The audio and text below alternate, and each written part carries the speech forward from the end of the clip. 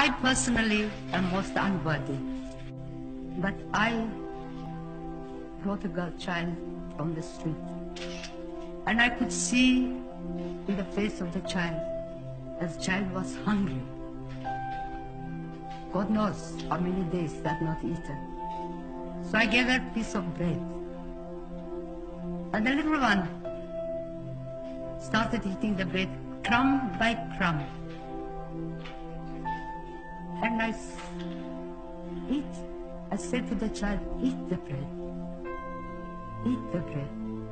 And she looked at me and said, I'm afraid to eat the bread because I'm afraid when it is finished, I will be hungry again.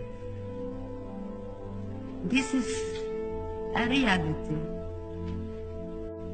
Maybe we are not hungry for a piece of bread, but maybe there is somebody there in the family who is unwanted, unloved, uncared, forgotten. There is love. Love begins at home. And love to be true has to hurt. And this is what I bring before you. To love one another with great love.